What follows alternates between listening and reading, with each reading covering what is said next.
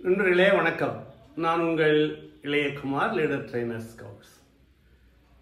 இன்றைய காணொளியில் நம்ம ரோப்பில் பாயினியரிங்கில் பைட் அப்படின்னா என்னங்கிறத தெரிந்து கொள்ளலாம். ரோப்ஸை பயன்படுத்தும் பொழுது பார்ட்ஸ் ஆஃப் அ ரோப் அப்படின்னு ஒன்று இருக்குங்க. அது ரோப் டெர்மினாலஜி அப்படின்னு சொல்லுவாங்க. ஒரு ரோப்பை நம்ம நாட்டிங் ரோப் பயன்படுத்துகிறோம்னா அது ஒன்றுலையும் ஒவ்வொரு பாட்டுக்கும் பெயர் இருக்கிறது. Standing part, running part, byte, loop, இது போல் நிறைய இந்த டெக்னிக்கல் டேர்ம்ஸ் இருக்குது இந்த ரோப் டெர்மினாலஜியில். அதில் ஒன்றா இருக்கக்கூடிய இந்த பைட் அப்படிங்கிறத பற்றி தெரிஞ்சுக்கலாம். அதுக்கான டெஃபினேஷன் என்ன, அதற்கான எடுத்துக்காட்டுகள் என்ன அப்படிங்கிறத நம்ம தெரிஞ்சிட்டோம்னா நம்ம ஸ்கவுட்ஸ் கைட்ஸ்க்கு சொல்லிக் கொடுக்கும்பொழுது அவர்கள் தெளிவாக அதை புரிந்து கொள்வார்கள், அதில் சிறந்தவர்களாக மாறுவார்கள். முதல்ல பைட்னா அதுக்கான டெஃபினேஷன் விளக்கம் தெரிஞ்சுக்கலாம்.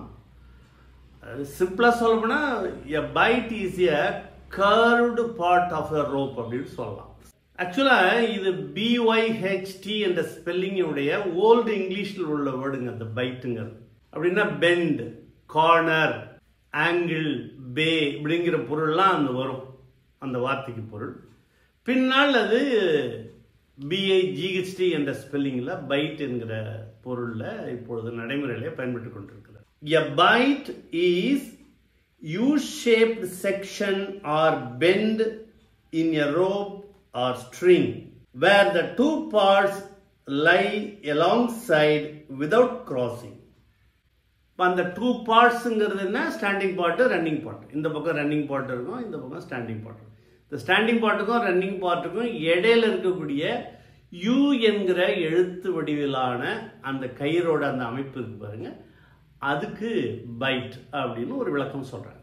A fold in the rope or U-shaped section of rope being used in making a knot. பார்த்தீங்களா, ஒரு கயிற்றினுடைய யூ ஷேப்ல இருக்கக்கூடிய பகுதி இந்த எதுக்கு இந்த பகுதினா இந்த பகுதியில் அது நாட்டாக மாற்றுவதற்காகவோ ஒரு ஹிச் போடுறதுக்காகவோ இந்த யூ ஷேப்ல உள்ள இந்த பகுதியை பயன்படுத்துவாங்க. நடைமுறையில் நிறைய பைட்ஸை நம்ம பெயர்கள்லாம் பார்க்குறோம். இந்த பைட்ஸ்க்கு மேலே தான் நாட்ஸ் போகிறது. பவுலைன் ஆன் அ பைட் அப்படின்னு ஒரு நாட் இருக்குங்க.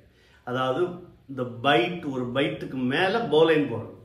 Figure of 8 on a byte, அதை பைட்டுக்கு மேலே என்ன முடிச்சு போகிறோமோ அதுக்கு சொல்லிக்கிறது. அது பவுலைன் ஆன் பைட்னா என்ன, ஒரு பைட்டு, அந்த பைட்டில் மேலே என்ன பண்ணுறோம், பவுலைன் போடுறோம்னு அர்த்தம். அதை போல இதுக்கு சில படங்கள் மூலமாக உங்களுக்கு சொன்னால் உங்களுக்கு புரியும்.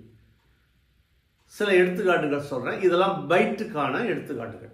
Sheet bend on the byte, slipped பட்லைன் hitch on the byte, man harness hitch on the bite, alpine butterfly knot on the bite, bowline on a bite, overhand knot on a bite, figure of 8 on a bite.